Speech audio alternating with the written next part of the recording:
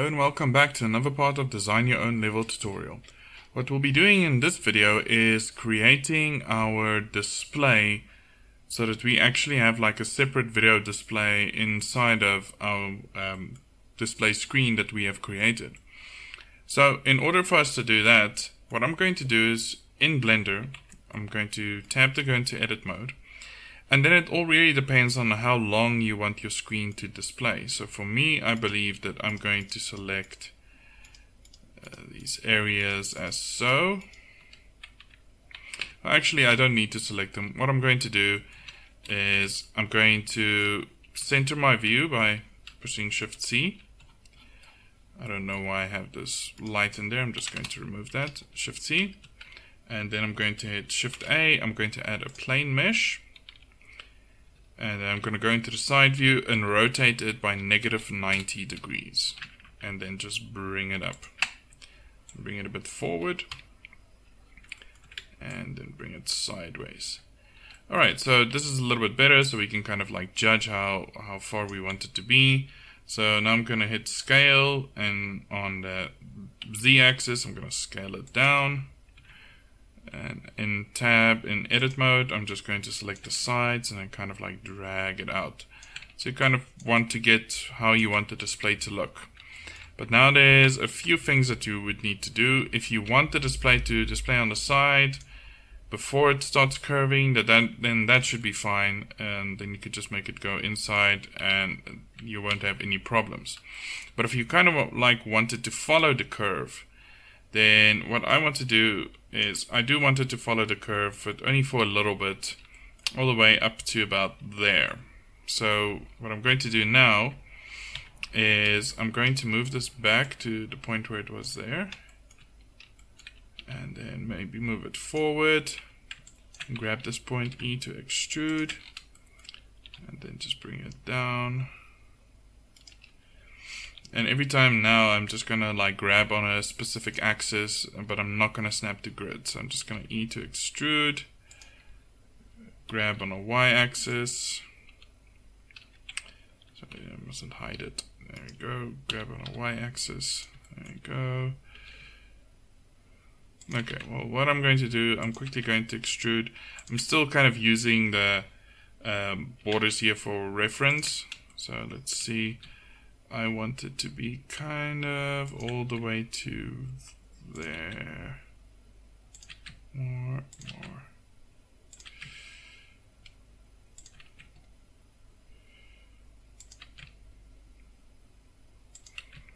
So I kind of want it to be about all the way to there. So then we could just go in here and quickly just line it up on the axis. So grab on Y. Grab on Y.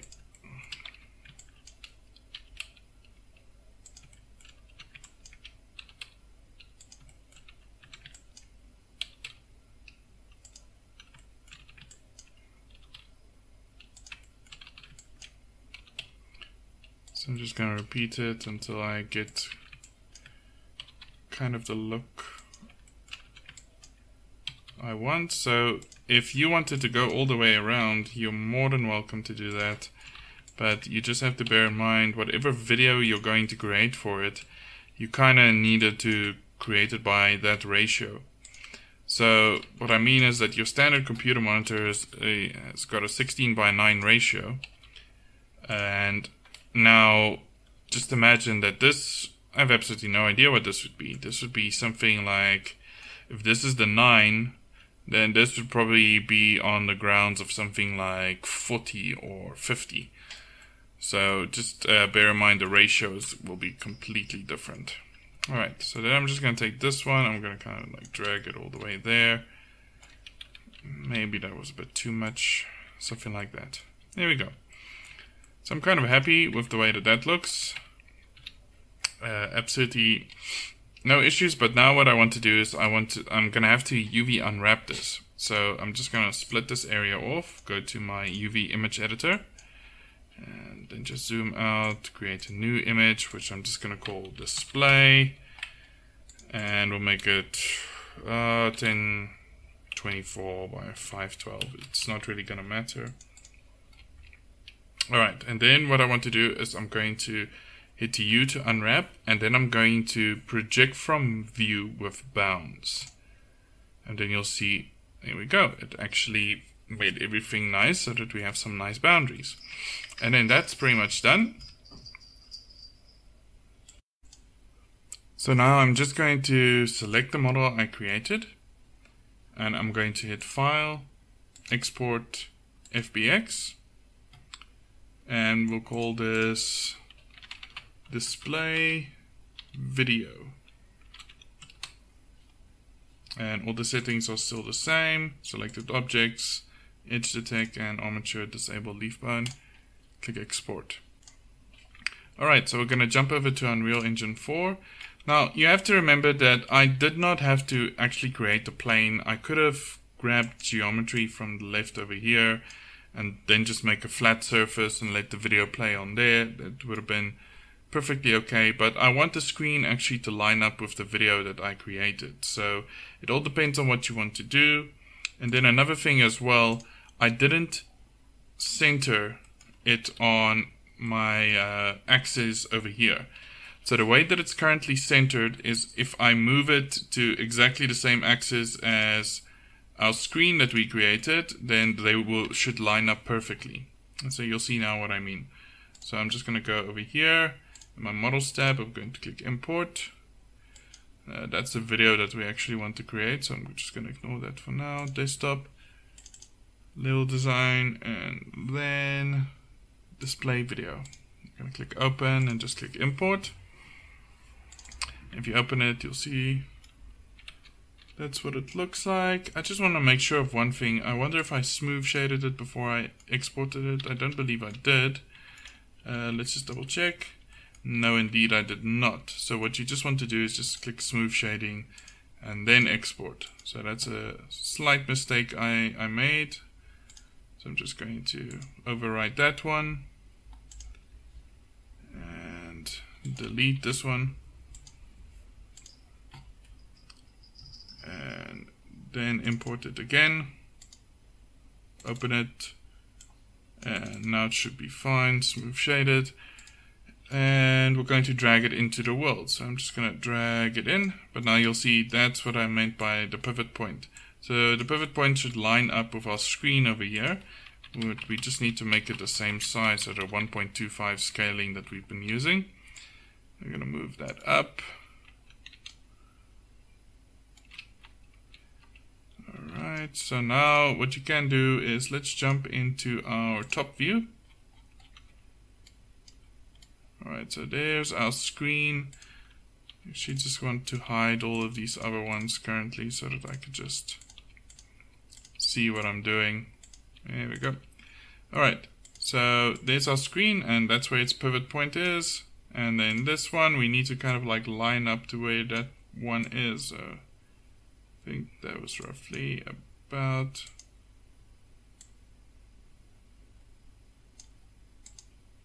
okay, so 2 up and 1 down. I think it was. No, just 1 up. Alright. Alright, so easy way to find it. Click that one, click this one, just move it up 1. Now it should actually line up quite perfectly. So we can go back to our perspective view. And see, there it is. Just needs to be moved a little bit up. And now remember, you can still scale this out. So you can still try and stretch it a little bit higher or such. I just made it this small because that is the actual width I'm going for. So that looks pretty good. But now we need to apply a video to it. So I'm going to go to my content folder. I'm going to right click and create a new folder. I'm going to call this videos. Then open the folder, click import. I'm going to navigate to the video that I created. So, and then just double click and open it. So if you double click on the video, see this is the only options it will give you. Now, this can be any video, but just try and keep in mind to videos that any computer can play. So if we're going to use like a specialized codec type video, it might play on your computer, but it might not play on other computers. So what we want to do now is we're gonna right click and click on the media player. Then we're going to do the audio and the video output. Now I don't actually have any audio for this, but those would be the general settings that you would use. And then click OK. And then you could give it a name and just push enter. Then you'll see that it automatically gives names or creates the video and audio file. Alright, so then what you want to do is you want to open your media player. And then you'll see that there is the video that I created. We can double click on it. And there we go. So you can see that it actually wants to, well, it actually does play inside of Unreal Engine 4. And you can also see that it auto-assigned the video to that point over there. So I'm just going to close this off. And then the plane that we have over here, I'm just going to select this plane so we don't accidentally put it on that plane. Just going to click H to hide. And then these two files, I'm going to hold Shift to select them both and then just drag them onto our material over there. And then you'll see it created a material for that video. Then what we want to do is we're going to have to open our level blueprint. So this is actually the first time we're working with Blueprint. Okay, well, you can see I did this before, I did set it up, so I'm just going to delete this and then start from scratch. So what you want to do is you're going to go to your Variables tab, you're going to click plus, and then it should appear either under your Details panel, this might be on the left or the right depending on where you set it up inside of Unreal. Then here where it says Boolean, you can just click there and then you can type in media and then you'll see there's the option media player. I'm going to click on that and we'll just call this media player. Alright, so let's see any other options we need to change here now. Let's see if there's a default value. Okay, well I need to compile my blueprint first. So it says that you need a default value for it first, and the default value will be the media player over there. So I'm just going to say use selected, and then what we're going to do is we're just going to drag this variable in, and we're going to get its value, and then I'm going to drag it off. And then what you want to do is type in open source. Now this will only be available if you drag it off. If you right click and try and enable it, it will not give you any options. So remember to drag it off and then you'll get the option. And then on event begin play, the target is the media player, and then the target media source must be the sample video. So we should still have that one selected over there.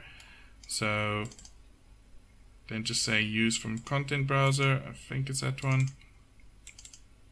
Sorry, you have to select the video file. There we go. Alright. So you actually have to, sorry, you can't use from a content browser. You have to select the asset from the video over here. So we'll just click on there. And that should be it. So if we compile, okay, we got a mark there. So I hope everything's going to work now. What I'm going to do is I'm just going to play and simulate. And there we are. So there is our video inside of our display.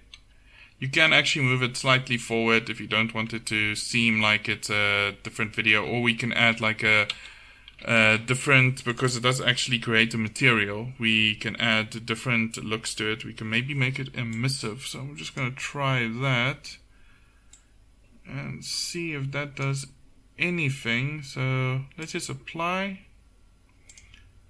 and stop and click play to simulate. And you see that looks much better. When it's emissive, it actually looks like the display is bringing it out, so that looks a little bit better. Okay, so essentially what this did, we imported the video, we created the media player file for it, and then these two files, and then we set up a level blueprint.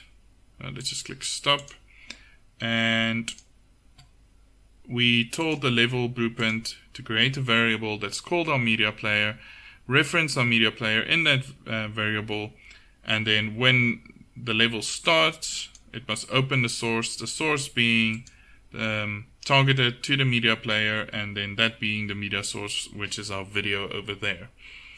So that is a very basic way to play video. We're going to leave it as is for now. Later on, we're going to go into details on how to loop it and things like that.